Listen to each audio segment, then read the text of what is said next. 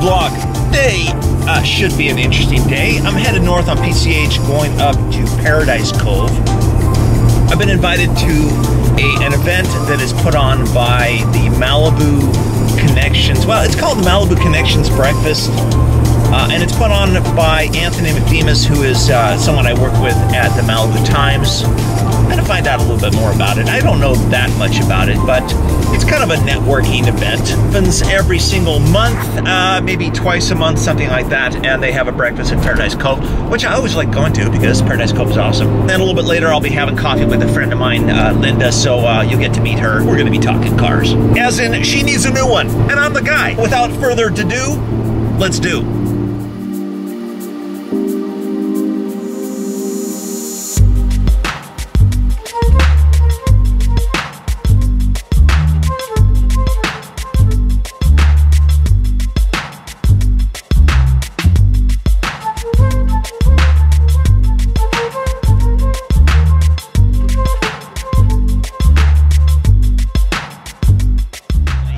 What's up, man? You look how good you look. Hey, listen, it's breakfast at Paradise Cove in Malibu. That's right, it can't get any better. So we're at the Malibu Connections breakfast. We are. Put on by the Chamber? Yes, it's the second Wednesday of the month, and we do our Connections breakfast here at Paradise Cove. And what's the point of all this? Just to network and get interesting speakers about what's going on in Malibu. We've got hoteliers, we've got people that run restaurants. Bob and Carrie Morris have been really supportive. Right. And then, of course, our speakers are very interesting. We've got Laura Rosenthal last month, and this month we've got Richard Weintraub and his partner who are building the Malibu Memorial Park. And, you know, and actually, this is the first time I've heard about that. I didn't even know that was happening, which is very cool. And when are they going to start building? What's the time frame? We're going to find out. Okay, so it's about very soon. Yeah, very soon, and it's right at the corner of PCH and Malibu Canyon. Nice. So some good development. Yeah, we need parks and things like that. Absolutely. Awesome. Okay. Final resting. Thank you for putting this on. Yeah, thank you.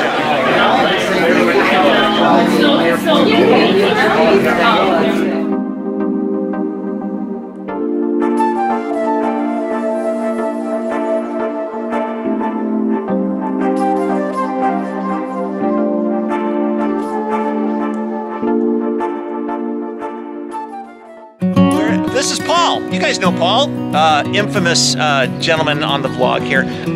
We're gonna do something fun next week.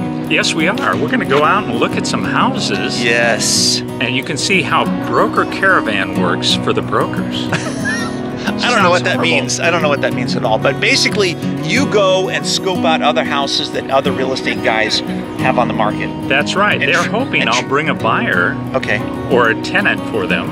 And we'll have an opportunity to put on some lovely blue booties probably as we tromp through these houses. So, I mean... I know what you're talking about. Yeah. Okay. So how many houses do we get to look at? I don't know. How many do you want to see? Okay. Well, we get the whole day. So Wednesday, we're going to do this maybe next week. We'll see what happens. Okay. In your new Mercedes. In my new Mercedes. As long as it comes back from the dealership.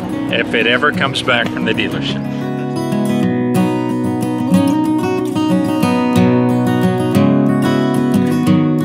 This afternoon. But right now, I'm going to go over and meet a friend of mine, Linda, at Cafe Lux. Is going to be buying a new car, I guess, and she wants to talk about options. So, we'll see.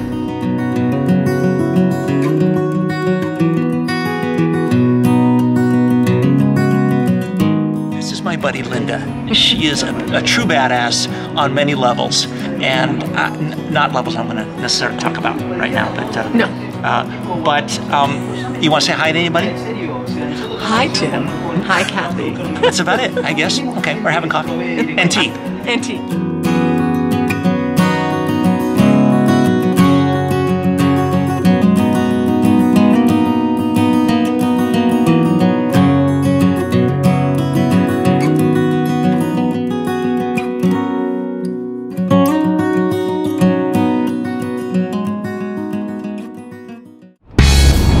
Okay, let's do some car stuff, shall we? I'm headed north on PCH, going up to Oxnard to the Mullin Museum. I've taken you guys there before, I think once, here on the blog.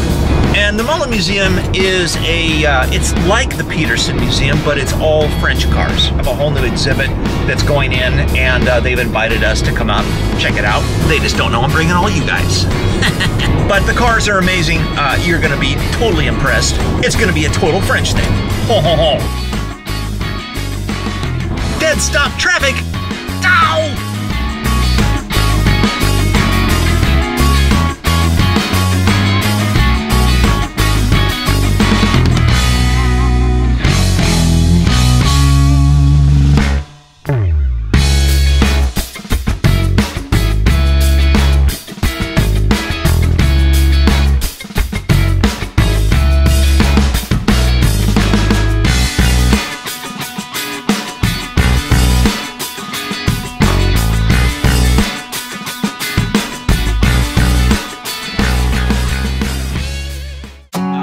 At the Mullin Museum, which it's hard to describe because it's an art museum, right?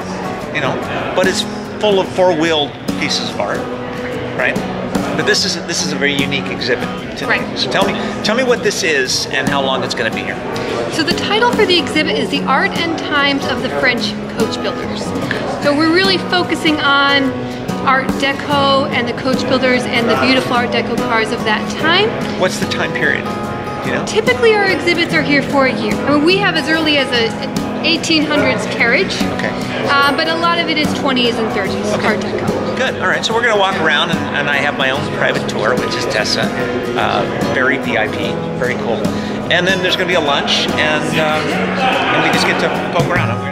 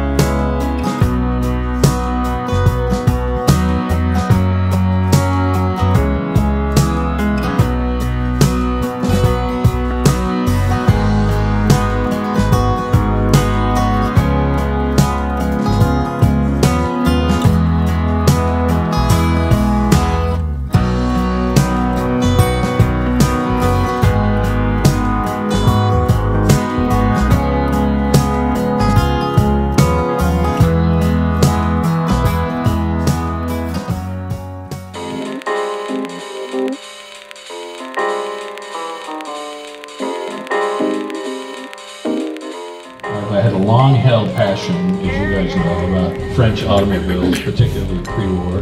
How did those cars get created in the 30s by the French? Why the French? What did they mean? And so that caused me to want to learn more about the period. And of course, it turned out that that was the beginning of the Art Deco period. It happened in 1925 in Paris, right next to, near the Eiffel Tower, where the whole notion of turning science and art together into taking useful items, a car, a vacuum cleaner, a radio, why does it have to be ugly to be good? Why doesn't someone think about the modern designs of a very interesting object that we all know and love? The obvious center of that would be the automobile.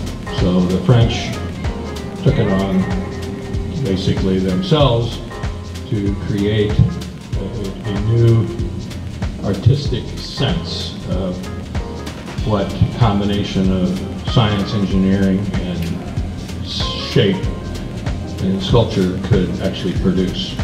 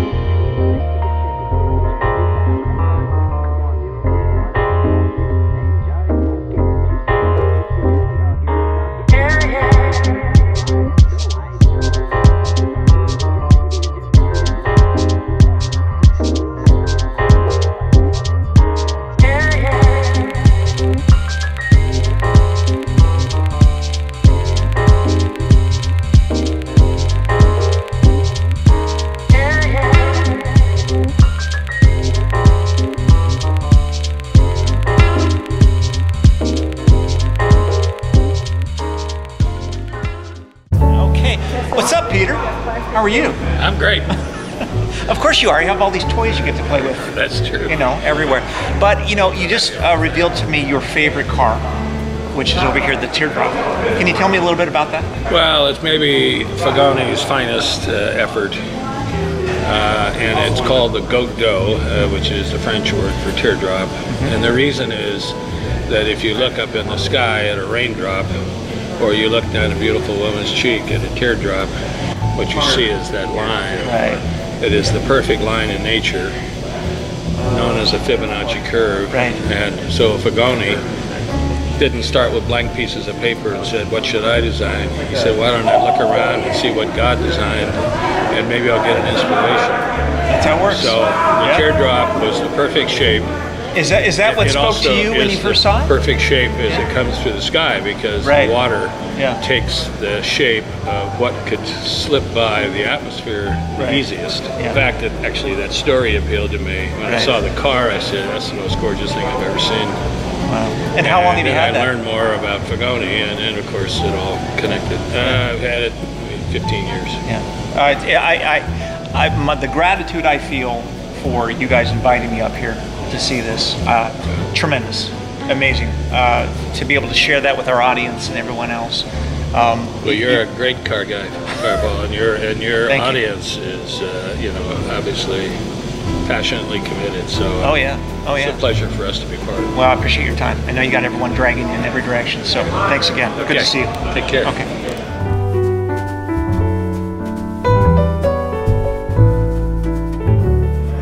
So here we have a Delage. It's now a Delage ERA.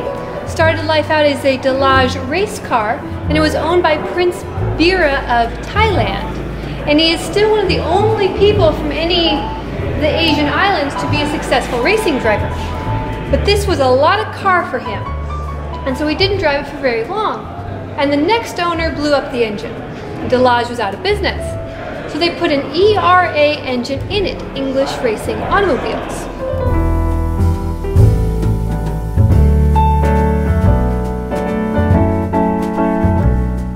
So we call it the Million Franc Delahaye, the Delahaye 145. The French were tired of being beat by the Germans in racing, so the French Racing Committee said, we'll take $1 from everyone's driver license fee and put it in a pot, 1,000,000 francs. And it was a time trial. All the companies, they had to go 16 laps at Monterey. And René Dreyfus drove this car, and he was the winner. And he went to beat the Germans at Po and at Cork. Hitler knew about this, and he wanted the car and he wanted the driver to use them. But Dreyfus is a Jewish last name, so Lucy Schell, the head of the Acura Blue team, sends him to the US to race. And he stayed, and he had a restaurant in New York for the rest of his life called Le Chantecler. And the car was hidden apart in a bunker.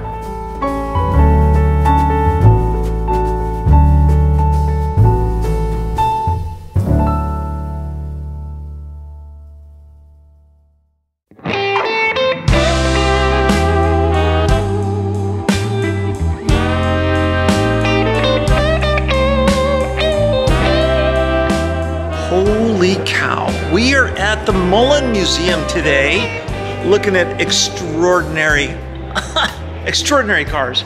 I just spent the last hour and a half walking around with Tessa Crane, who is the expert, knowledgeable one. And we had a blast. I didn't want to shoot while she was talking too much because it would interrupt the flow, but I just wanted to go back to some of these cars and show you. Look at this. This is an amazing car. This is all wood, but these are all copper rivets. Check this out.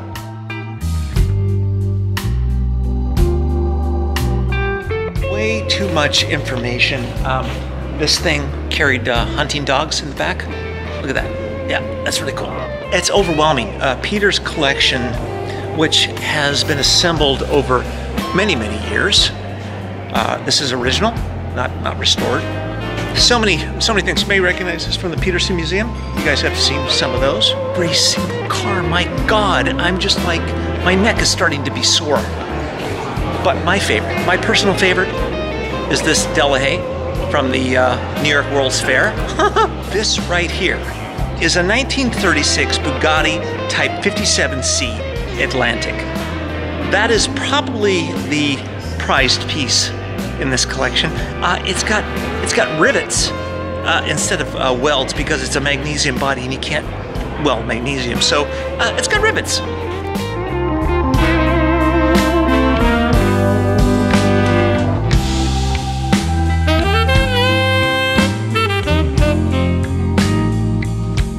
And this one is Peter's favorite.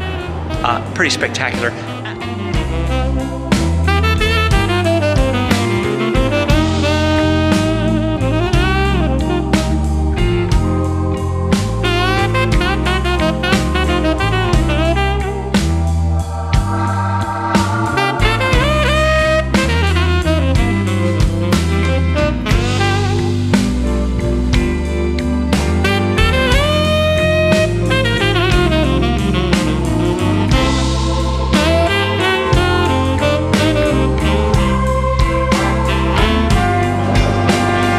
That's kind of weird. I'm here, but I'm also...